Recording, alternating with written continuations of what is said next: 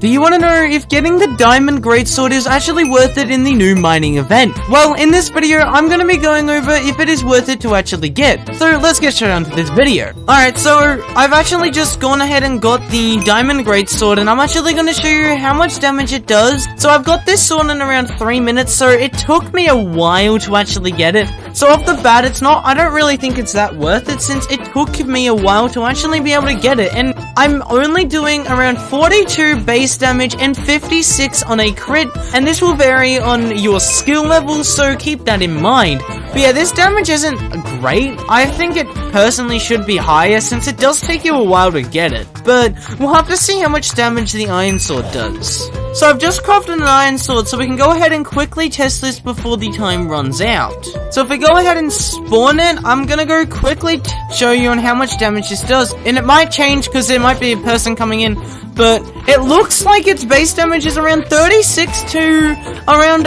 47. So in my opinion, I would say it is definitely not worth it to actually get the diamond greatsword, and if you want to know how to get this weapon fast, click on this video right up here to watch that video next.